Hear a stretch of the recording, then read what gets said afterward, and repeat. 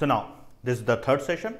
Let's complete Stokes' law so that we can move on to surface tension. First of all, Stokes' law is a very simple law. If we have a particle of radius r moving with a speed v with respect to a fluid of viscosity neta, then a force of drag acts on the particle in direction opposite to its velocity. The force of drag comes out to be equal to 6 pi neta rv. 6 is a constant, pi is a constant, neta is the viscosity of fluid, r is the radius of this particle, and v is the speed with which this particle moves. Now let's do next heading, terminal velocity. Let's say a drop of water gets created in the air. As soon as the drop of water gets created, it has got no velocity. Since the drop of water has got no velocity, no drag force will act on it. But initially, as soon as the drop of water gets created, there are two forces acting on it. One, the force of gravity because of its weight.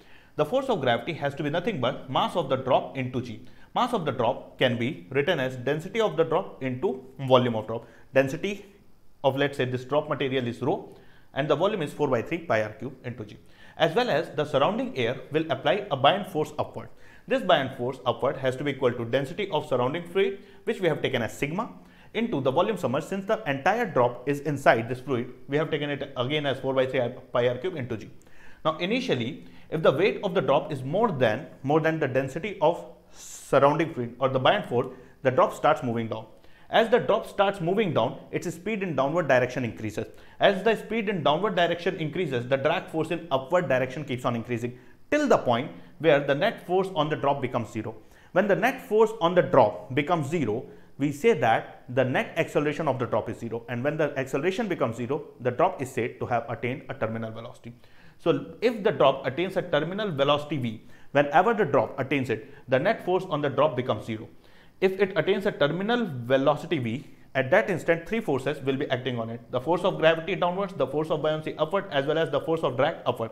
The force of gravity downward will be rho into 4 by 3 pi r cube into g. The force of buoyancy upward will be sigma, density of surrounding fluid, into 4 by 3 pi r cube into g, as well as the drag force upward has to be 6 pi neta rv. If the drop has attained terminal velocity, then the net force has to be zero. So the force of gravity has to be equal to force of buoyancy plus the force of drag. We have written it here. Now force of gravity rho into 4 by 3 pi r cube into g, force of buoyancy sigma into 4 by 3 pi r cube into g, and the force of drag 6 pi neta rv. If you bring this term, the force of buoyancy on left hand side, 4 by 3 pi r cube into g can be taken as common, so you are left with rho minus sigma. Now here you can cancel out 1 pi with 1 pi, 1 r with this, you get an r square. So the terminal velocity comes out to be, and here you have 6, here you have what, 4, so make it 2, make it 3. So you get 2 by 9 sigma minus rho into r square into g upon the viscosity of fluid. If we look at the velocity profile, how the velocity changes with time, it comes out to be nothing but the first order growth curve. The same type of curve we find in charging of capacitors, the same type of curve we get in growth of current in an inductor. Now notice that the terminal velocity is directly proportional to the whole square of radius. So if, let's say, two drops are created in atmosphere having radius ratio 1:2, if the ratio of radius of drop is 1:2, then the ratio of their terminal velocity has to be 1:4. If the ratio of radius is 1:3, then the ratio of terminal velocity will be 1:9, because terminal velocity is directly proportional to whole square of the radius of drop. One question: if two drops have mass in the ratio 1:8, what is the ratio of their terminal velocity? Here they haven't given radius, they have given mass. Now see kids, if the masses are in ratio 1:8, then the volume of drops also have to be in ratio 1:8, and we know that volume is proportional to radius whole cube. So if masses are in ratio 1:8, volume is in ratio 1:8. For volume to be in ratio 1:8, ratio has to be in ratio 1:2. If the radius is in ratio 1:2, then you will say the terminal velocity of 1 upon the terminal velocity of 2, the ratio of terminal velocity has to be 1:4. Masses are in ratio 1:8, volume has to be in ratio 1:8. For this to happen, the radius has to be in ratio 1:2. If the radiuses are in ratio 1:2, the terminal velocity has to be in ratio 1:4. Next question: when a drop falls with terminal velocity, the rate of loss of energy is proportional to r raised to power of n. What is n? This is previous to previous year NEET question. Now let's say the drop has some mass m and it goes down with a velocity equals to terminal velocity. In a time dt, it will fall by distance v dt. So the loss in potential energy, infinitely small loss in potential energy, has to be mgv dt. So you get the rate of loss of energy du by dt equals to mgv. The mass of the drop is proportional to r cube. Okay, because the volume is proportional to r cube, and the terminal velocity is proportional to r square. So the rate of loss of energy with respect to time comes out to be proportional to r cube into r square. That comes out to be proportional to r raised to power of 5. So let's start with surface tension. First of all, we need to learn two terminology: cohesive forces and adhesive forces. The force acting between same type of molecule is called cohesive force, while adhesive force is the force acting between different type of molecule. The first time you have heard the word adhesive in life, it was in the ad of Fevicol. Fevicol is an adhesive. Fevicol sticks with wood. Both are different type of molecules. The force acting between different type of molecules is called adhesive force, and the force acting between same type of molecules is called cohesive force. Now let's think of a liquid in a container. A liquid is a liquid because its molecule attract each other. A very famous question: why is H2O liquid and H2S gas? H2O is liquid because of the presence of hydrogen bonding. A liquid can only be liquid when there is intramolecular force of attraction between the molecules. So two water molecules attract each other. In the similar way, all liquid molecules attract each other. And when we talk about the force between same type of molecules, such a force is called cohesive force. So let's say we have got this container with fluid inside it. Now how many molecules there will be? Infinity. Means not infinity technically, but huge number of molecules.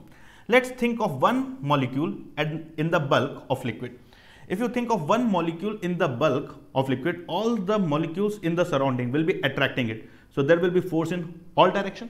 I am bound to draw in 2D, but I always tell students to visualize in 3D. So if you have got one molecule in bulk, all the molecules in the surrounding will pull it towards themselves in 3D.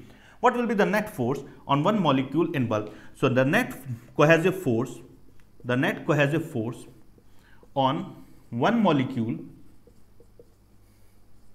in bulk will be 0, because force is a vector quantity. They act in all direction and they add up to 0. What is the net cohesive force on one molecule on the surface? Then think 3D. There is one molecule on surface. All the molecules below it will attract it. What will be the direction of net cohesive force? In this case, the net cohesive force won't be 0 because there are not molecules present upward. So net cohesive force, the net cohesive force on one molecule on surface, rather than saying downwards, I will say is towards the bulk. It's towards the bulk. Because tomorrow you might have a drop of water in space. If you have got a drop of water in space, even here one molecule on the surface will be attracted by all the other water molecule, and the net force will come out to be towards the bulk. So what I am trying to explain from here, the net cohesive force on a molecule in the bulk is 0, and the net cohesive force on a molecule on the surface is towards the bulk. Think that somehow we increase the surface area of this container. If the surface area of container increases, then the number of molecules on the surface should also increase. If a molecule moves from bulk to the surface, as it approaches nearby surface, a net cohesive force starts acting on it in downward direction. If a molecule moves from bulk to the surface, while moving from bulk to the surface, nearby surface, the force acts towards the bulk. So if a molecule moves from bulk to surface, what is the sign of the work done by cohesive force on this molecule? The force is towards the bulk. But if this molecule goes from bulk to surface, the displacement is away from bulk. If the force and displacement are anti-parallel, then the sign of the work done is negative. So as a molecule moves from bulk to the surface, the work done on that molecule is negative. Now let's talk about change in potential energy. We define the change in potential energy equals to minus times the work done by conservative force. If the work done by conservative force is negative, we say that the change in potential energy is positive, and if the work done by conservative force is positive, we say that the change in potential energy is negative. If a molecule moves from bulk to the surface, the work done by cohesive force is negative. If the work done by cohesive force is negative, this means that the change in potential energy is positive. If more and more molecules move from bulk to the surface, Let's say we have got this pan whose side walls we can increase. If we can move the side walls away, the surface area will increase. For increment of surface area, more and more molecules will have to move from bulk to the surface. As more and more molecule moves from bulk to the surface, the work done by cohesive force on the molecules will be negative. So the change in potential energy has to be positive. So as more and more molecule move to the surface, more is the surface potential energy. The surface potential energy is directly proportional to the number of molecules that are present on the surface, and the number of molecules that are present on the surface is directly proportional to the surface area. Then we add up a proportionality constant. We say that the surface potential energy equals to something times surface area, and this something is called surface tension. So now let's discuss the force of surface tension. Let's say you have a container filled with a fluid. We already have learned that the net cohesive force on a molecule on the surface is towards the bulk. This is the side view of the container containing the fluid. But let's say we are looking it from top. So what will the top view look like? So the top view will look like a circle with a fluid. Now think of one molecule of the fluid on its surface and think of the forces being applied by other surface molecules. So you have got this surface. If you think of one water molecule or liquid molecule on its surface, all the other molecules present on surface will pull it towards themselves. What will be the net cohesive force along the surface? Since all the particles pull in all direction on surface, the net cohesive force along the surface will be 0. Now, rather than thinking of a single molecule, think of a line of molecules. So if we think of a line of molecules, this line of molecules divide the surface into two parts, part 1 and part 2. Now think, what is the direction of force applied by one side of the surface? Let's say by part 2, not by part 1. So the molecules present in part 2 will pull these molecules towards itself. What will be the direction of this net force applied by part 2? So on this single molecule, all the resultant of all these forces applied by all the other surface molecule present in part 2 will be somewhere here. Similarly, on second molecule also, here, third molecule, fourth molecule, fifth molecule, sixth molecule, second molecule. If I ask, if on a single molecule the force is F, and let's say here we have got 1, 2, 3, 4, 5, 6, 7 molecules, then what will be the force combinedly on these 7 molecules? So if on a single molecule the force is F, then on 7 molecules the force has to be 7F.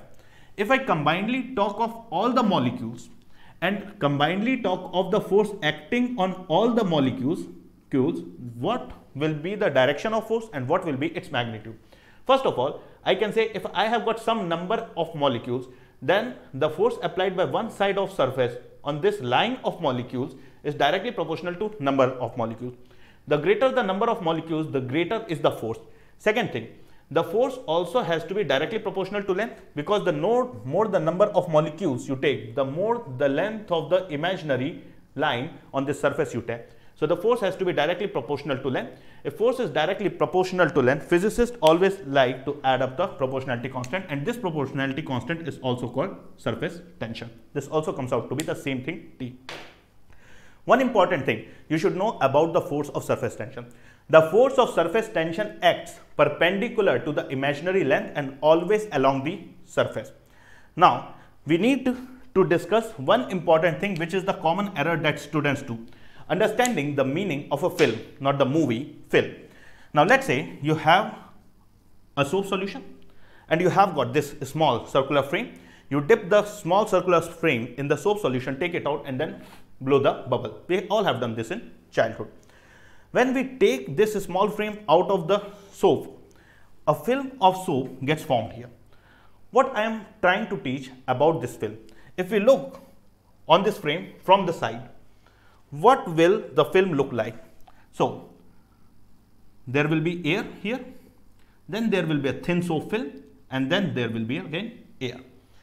A film has got two surfaces, one air soap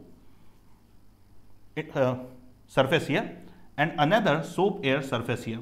So remember this important line that a film has got two surfaces. So to example, first, there is this rectangular frame with one side movable. On this rectangular frame, we have got a soap film of surface tension T and the length of this movable side is L. Question is determine the mass to be placed on the pan so as to keep it in equilibrium so that this movable side do not move down, do not move up. Now, we know that the force of surface tension is T into L and the force of surface tension acts along the surface perpendicular to L. What will be the force of surface tension on this movable side? If you say TL, you are wrong because a film has got two surfaces. So because of the front surface, there will be a force TL upwards, as well as because of the back surface on this movable part, there will be a force TL upward. So as to keep it in equilibrium, let's say we have to place a mass M here. For the rod to be in equilibrium, the upward force should be equal to downward force. So the upward force 2TL must be balanced by mg. So the mass that has to be placed is 2TL by g. The only purpose of taking up this question is to explain that a film has got two surfaces. Always keep this in mind. Next question. There is again a rectangular frame with three side fixed with a soap film of surface tension T and one side movable. This movable side has a length L. If the movable side is moved by distance x, let's say, find the change in surface potential energy. Solution. We know that the surface potential energy is surface tension times surface area. Now, the change in surface potential energy equals to surface tension times the change in surface area. When this movable side moves by distance x, what will be the change in surface area? The extra surface area created will be equal to L into x.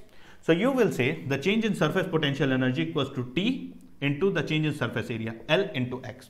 This is wrong answer. Why? Again, keep in mind a film has got two surfaces. So when the rod moves by distance x, in front you get an extra surface area Lx, on the back side you get an extra surface area Lx. So the change in potential energy, surface potential energy, should be written as T times 2Lx. Next example. A drop of radius r is made up of fluid of surface tension T. It is split into n identical smaller drops. Find the increase in surface potential energy. When one big drop is split into many small drops, the surface area increases. Since the surface area increases, the surface potential energy increases. So in this question, we have to find that thing. So solution. Let's say you have got one single big drop of radius r, and this drop breaks down into n identical small drops of, let's say, each of radius small r. Using volume conservation, you can say the volume of this bigger sphere is 4 by 3 pi r cube. This volume has to be equal to the combined volume of all these small drops. The number of drops you have is n, and the volume of each drop will be 4 by 3 pi small r cube. So you can write this equals to n into 4 by 3 pi small r cube. You can cancel out 4 by 3 pi. So you get the radius of a smaller drop equals to radius of capital drop upon n raised to power of 1 by 3. Now we need to find the increase in surface potential energy. The initial surface potential energy will be equal to surface tension times initial surface area, that is 4 pi r square. The final surface potential energy equals to the surface potential energy of one drop multiplied by number of drop. One drop, let's say, has got radius small r. So the surface area of one drop will be 4 pi small r square. The surface potential energy of one drop will be the surface area of one drop multiplied by surface tension. But since you have got n number of drops, the final surface potential energy becomes n times this. Now, what is the change in surface potential energy? Final minus initial. So you get n t 4 pi r square minus t 4 pi capital R square. Here, kids, you can take t into 4 pi as common. So you get n r square minus radius of the bigger drop whole square. In place of this small r, you can write capital R upon n raised to power of 1 by 3. So you get 4 pi t into capital R square, and there is an n here, upon n raised to power of 1 by 3 whole square, that becomes n raised to power of 2 by 3 minus r square. So here you can take even r square common. So you get 4 pi t into r square multiplied by n upon n raised to power of 2 by 3 becomes n raised to power of 1 by 3 minus 1. This will be the gain in surface potential energy. Next example. A bubble of radius r made up of soap film of surface tension T. If the radius of bubble is double, find the changes surface potential energy. Solution. Let's say this bubble has got initial radius r. How will you write the initial surface potential energy? The initial surface potential energy will be written as surface tension times surface area. The surface area of this bubble will be 4 pi r square. This is the initial surface potential energy. If you do this, this is wrong. Why? What is a bubble? Bubble has got air outside as well as air inside. So a bubble is nothing but a curved film. A bubble always have got two surfaces. One is outer surface, one is inner surface. So we should write the initial surface potential energy as surface tension into the surface area, outer surface as well as inner surface. Since the thickness is not at all appreciable, we can take the outer surface area equals to inner surface area. So the total surface area becomes 2 times 4 pi r square. Now when the radius becomes double, the final surface potential energy becomes surface tension into the final surface area. Again 2 surface area. The radius is 2r, so the outer surface area will be 4 pi 2r square as well as the inner will be 4 pi 2r square. So get 2 into 4 pi 2r whole square. Now what is the change in surface potential energy? Final minus initial, that will be the change in surface potential energy. So now excess pressure. Just look at this balloon and can you tell where the pressure is more, inside or outside? Your guess is right, the pressure inside balloon is more than the pressure outside. How can you say? Two simple methods. First, if we open up the balloon, the air moves from inside to outside. Since the air moves from inside to outside, the pressure inside has to be more than pressure outside. But there is one more beautiful way to express where the pressure is more. That is by looking at the curvature of the surface. Let's say you have got subsurface straight, and if the force acts from this side, how will the surface bend? This way. If the force acts from that side, how will the surface bend? This way. Now, if the force acting on this side is more, then the surface bends out this way. If the force acting from this side is more, then the surface bends out this way. So just by looking at curvature of a surface, we can tell on which side the pressure is more. For example, if we look at the surface of bubble anywhere, let's say here, and we think of this point as 1 and this point is 2. As the surface is curved out, we can say that the pressure at 1 is more than the pressure at 2. Similarly, if here we have got point x and y, and let's say this is some surface, which surface I don't care, where the pressure is more, at x or at y. Just by looking at surface, we know that the force from top has to be more, then only the surface will bend out this way. So the pressure at x has to be more than pressure at y.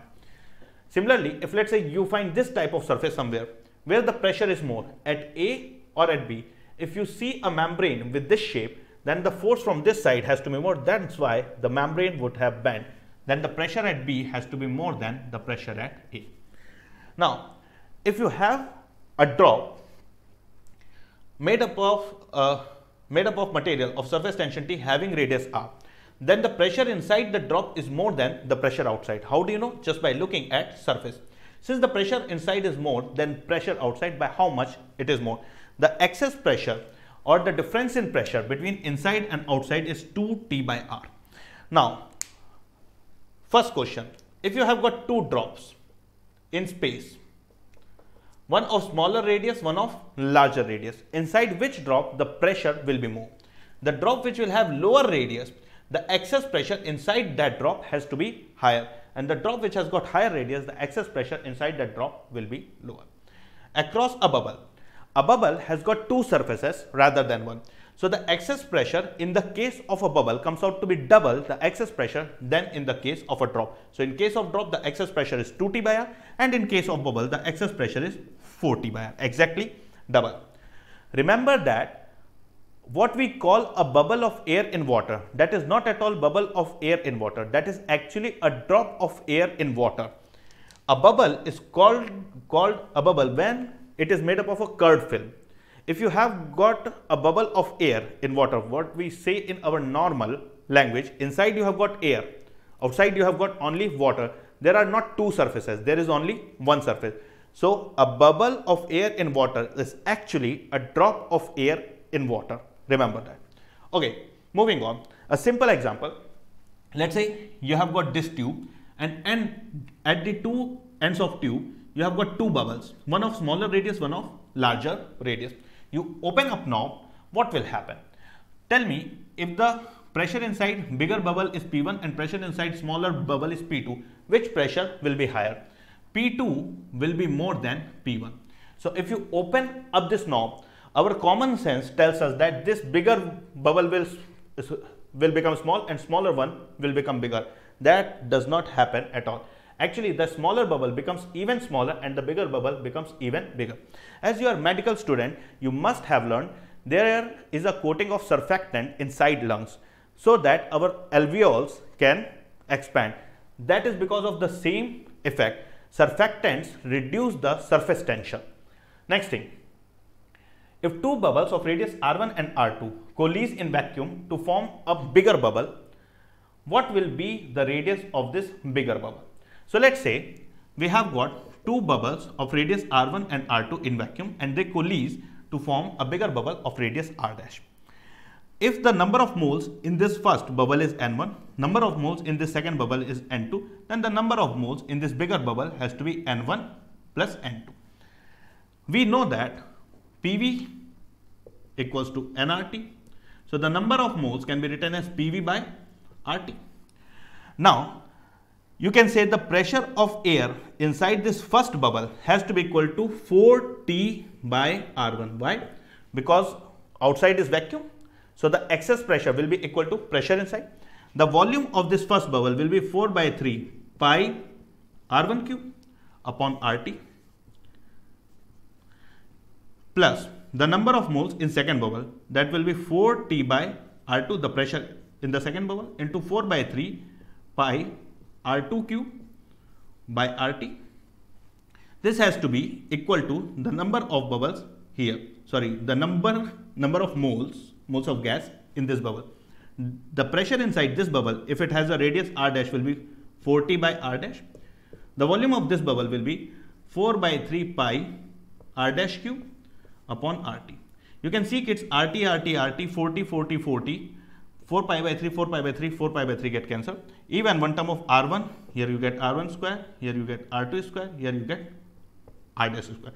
So the final equation comes out to be R1 square plus R2 square equals to R dash square. So the radius of this bubble formed is nothing but under root of R1 square plus R2 square. If they say that two bubbles of radius 3 centimeter and 4 centimeter coalesce in vacuum under isothermal condition, then what is the final radius of bigger bubble form? That is under root of 3 square plus 4 square, that is 5.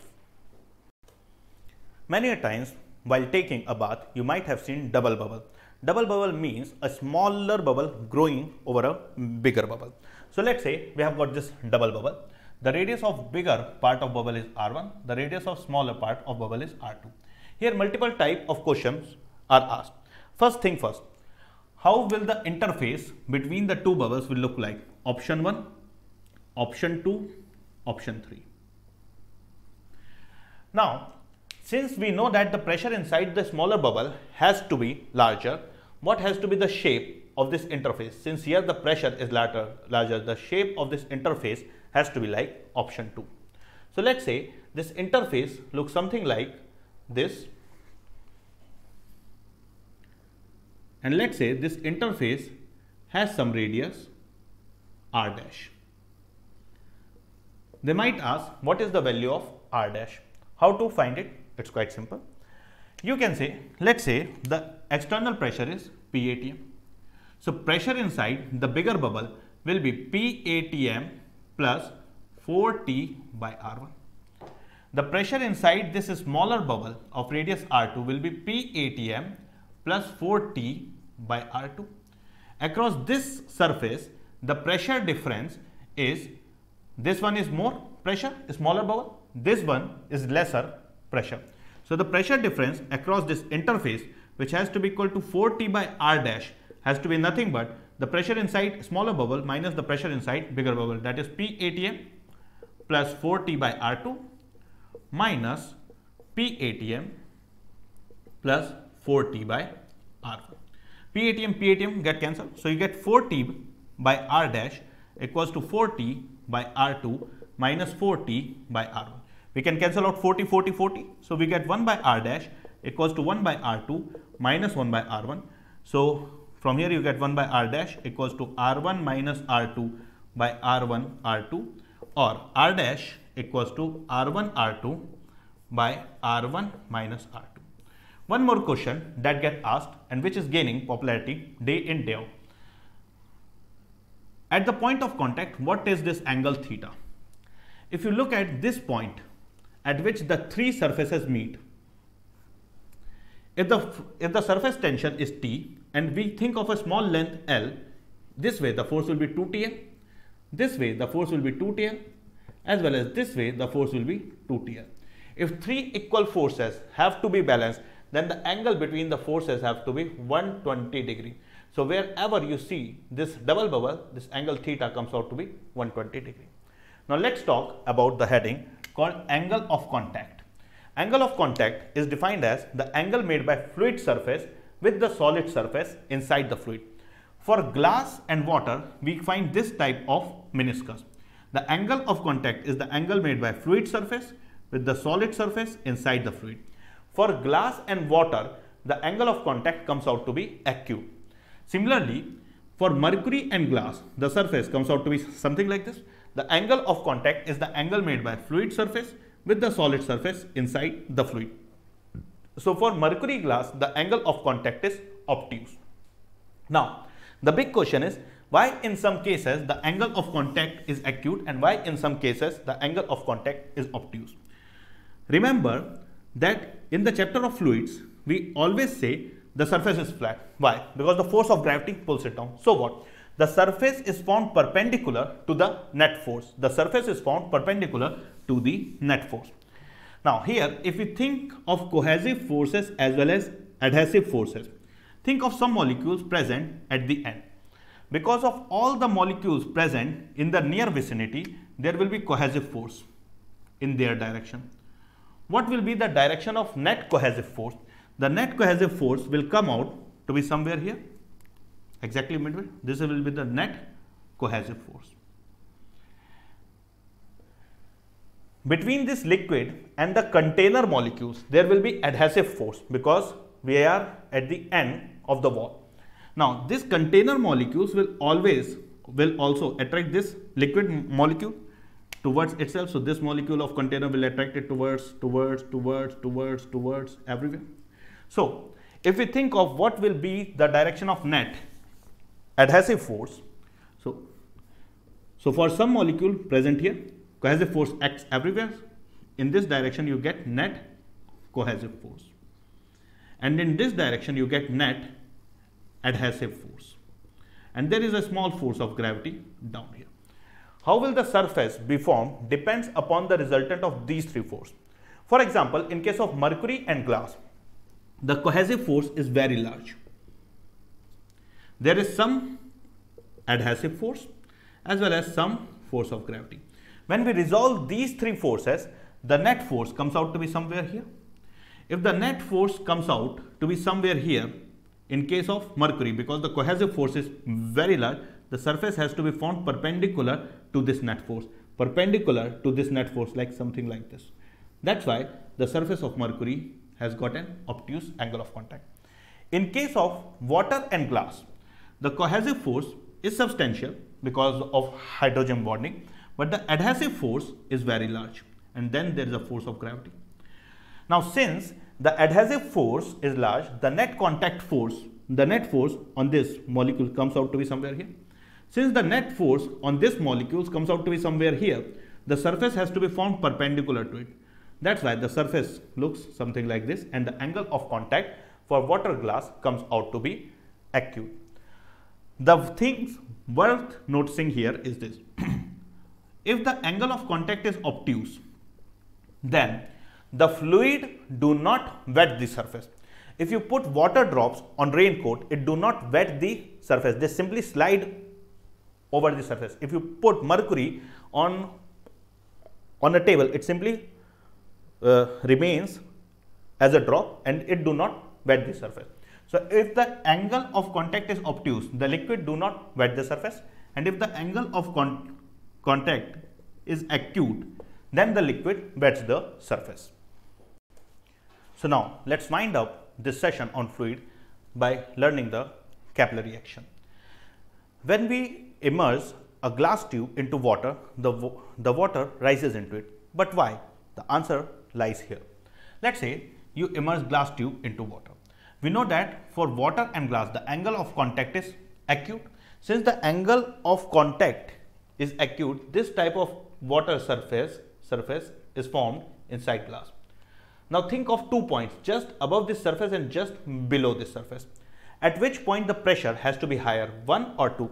If the shape is this, then upper pressure has to be more than lower pressure. The pressure at point 1, which is exposed to atmosphere, is P atm, and the pressure at point 2 has to be less. So the pressure at point 2 is less than P atm, while the pressure at point 1 equals to P atm. Now think of 2 points outside, 3 and 4. 3 is in air, its pressure will be equal to P atm, while 4 at the same level as 2 will have pressure slightly more than P atm. So understand that at 2 the pressure is less than P atm, but at 4, which is at the same level, the pressure is little more than P atm. So what happens is that fluid starts to move from outside inwards, and it keeps on moving inward till the time the pressure of this point becomes equals to P atm. Now how to find the height of fluid inside the capillary tube? Very simple equation. Let's say here the curvature of this meniscus is R. Curvature of meniscus and radius of tube are two different things. If the curvature of this meniscus is R, and let's say at this point pressure is P atm, then just below a single surface, just like drop, the pressure difference created by this meniscus will be 2T by radius of curvature. So pressure at top is P atm, the pressure just below has to be 2T by R. R is the radius of meniscus. So you write P atm minus 2T by R plus rho GH has to be equal to P atm, because the fluid will keep on entering inside till the pressure at point 2 do not become equal to P atm. So we can write equation P atm minus 2T by R plus rho GH equals to P atm. But we need to find the formula in terms of radius of this tube. For that, we need to find correlation between this radius of meniscus and radius of tube. So think of this whole meniscus, and let's say this meniscus has a radius R and the tube has got radius smaller. This angle of contact is theta. Draw one horizontal line here. The radius and this tangent has to be perpendicular. If this angle is theta, this angle is 90 minus theta, so this angle right here has to be theta. Look into this right angle triangle, radius R, radius of tube small r, and this angle theta. You can say r cos theta equals to radius of tube, or radius of meniscus equals to radius of tube by cos theta. So we will write equation P atm minus 2T by radius of meniscus plus rho GH equals to P atm. P atm gets cancelled. So you get 2T by radius of meniscus equals to rho GH. In place of radius of meniscus, you can write radius of tube divided by cos theta. When you substitute that, you get 2T in place of r, right? Radius of tube divided by cos theta, the cos theta goes up equals to rho GH. So the height of the fluid in the capillary comes out to be 2T cos theta by rho Rg. Notice that the height of the fluid rise in the capillary is inversely proportional to the radius of the tube.